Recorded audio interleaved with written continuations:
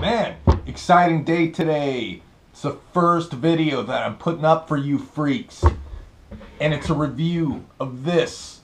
This is the Nomad. It is by Battle Horse Knives.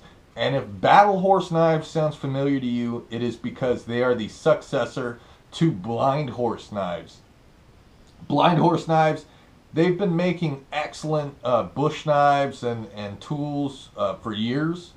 They since separated into two different companies, and Battle Horse Knives is one of them. And this is their knife, the Nomad. Taking a look at it, it is 9.5 inches tip to tail, and it's got a 4.5 inch cutting edge. It's 01 tool steel. The scales are Resitin. I mean, they'll last a long time.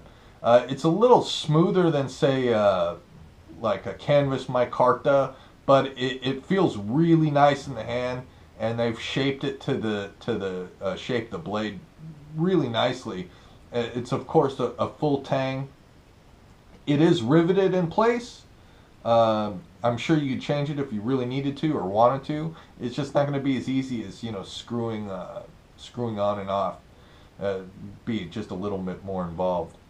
It does have a bow drill divot here. You want to see that? Bow drill divot. I'm sure it works just fine. I have not used this particular bow drill divot, but I have used the one on the EC5, and they're identical. And put them next to each other, you won't be able to tell the difference on the bow drill.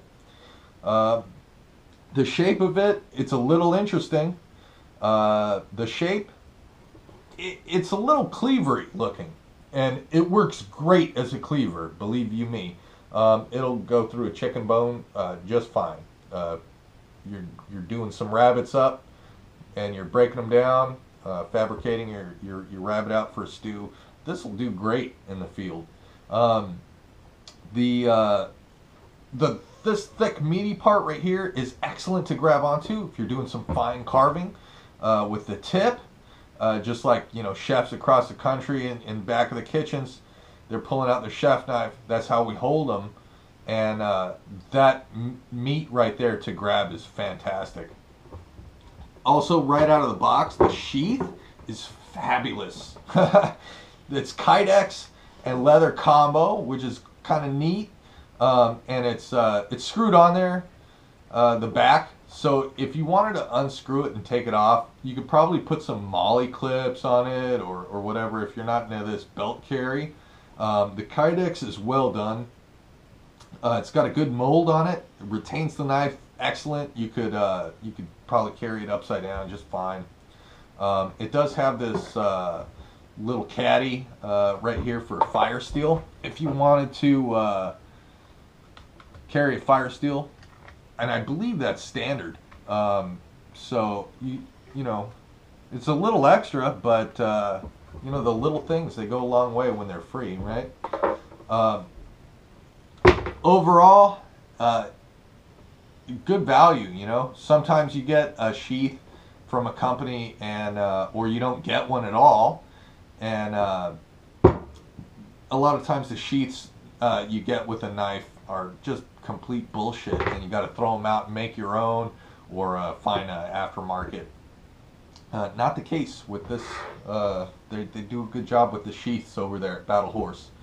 I haven't touched up this blade at all, and I've been messing with this like quite a bit, and it's retained its edge really nicely. Again, no touching up, no stropping, hasn't touched the steel at all, and it's, you know, feathering sticks just fine. If I'm getting that in there. And this thing's meant to carve wood, man. It'll just carve right through it, no problem. I'm not trying to do my best feather stick or anything like that. I'm not going to be using that tonight, so I'm not trying to win any awards carving. The steel itself, it's pretty thick. I believe it's 5/32 thick, which, you know, for in the kitchen every day would be kind of, you know, a little clumsy or clunky, you know, if you're cutting vegetables or something like that. But, you know, if you're out in the field and you're just cutting up, rough cutting up vegetables or whatever for stew, you know, breaking down a rabbit or some chicken or something like that. This works fine. It works fine. It's not, the blade width is not as thick as some bush knives that you find out there that, you know, are for batoning or whatever. It's not really like trying to cut a potato with an axe, but it's, again, I'm not replacing my kitchen knives with this, but when you're out camping, it will get the job done and you won't be pulling your hair out over it. So that's pretty awesome. Now, just to give you guys a little bit of a comparison, I'll pull out some common knives. So I mentioned the EC5 before, and here's the EC5 next to each other. So as you can tell, the blind horse, or battle horse rather, Nomad, it's a little bit smaller than the EC5. If you look, the blade steel in itself is much thinner. The EC5's pretty beastie. You know, if you're trying to do you know, kitchen work with the EC5, you can do it. Don't write me in telling me I skinned a rabbit with my EC5 and I cut up lots of carrots with it. I'm sure you can. I'm just saying it's not really the right tool for that. This is a lot beefier, and you can tell when you're holding it in your hand, it's really thick. I mean, this is bridging the gap between a knife and an axe. This knife here, it'll baton just fine, but because it's 01 tool steel, this is 1095, you're getting a little bit of a thinner knife on it, so it's a little bit less weighty. It's a little bit more of an all-around knife than the EC5, in my humble opinion. It is a little more versatile than this, just because it is a little smaller. But they're both great knives. I'm not bashing EC. I love them. I'm just giving you guys some size comparisons. Here's the Izula. And see, I love EC. They have a ton of ECs. And the 3. So for me, the Nomad, it kind of goes into this category of it's kind of in between like an EC3, a little bit heftier than an EC3, and a little bit, you know, lighter than the EC5. And I know EC makes an EC4 and a laser strike and all of that stuff, but it's kind of like an in-between knife.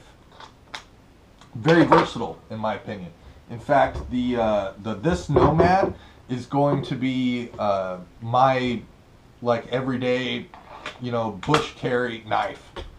And I'll give you guys an update too, you know, like this summer and this winter when I go hunting and camping.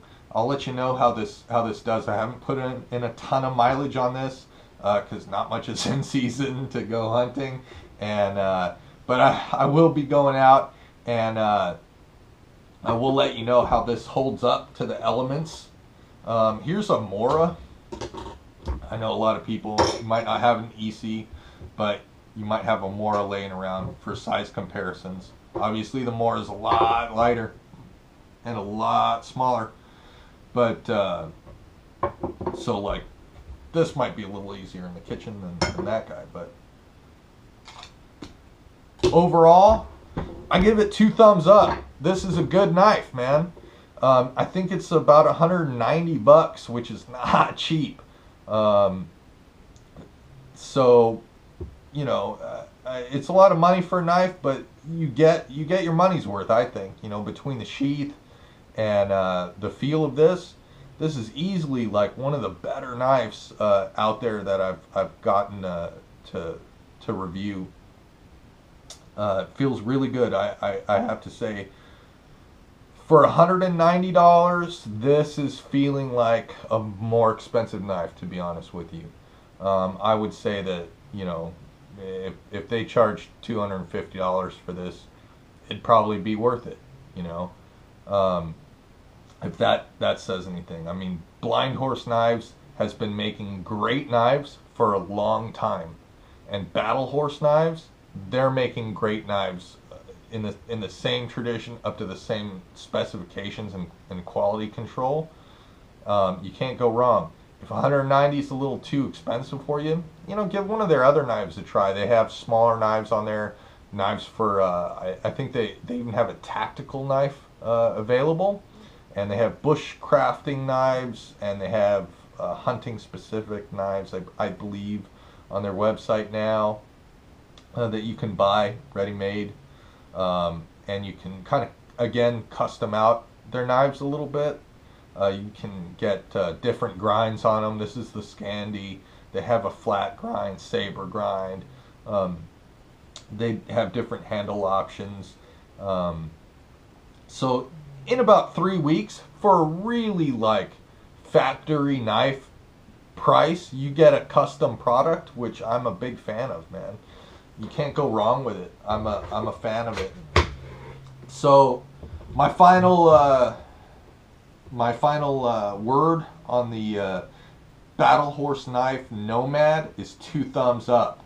I'm a big fan. I'll be carrying this with me for a while. So if you're a fan of the blog and you like what I do there, you'll be seeing this often. All right, folks, that's it. I'm out of here. Live wild, eat well.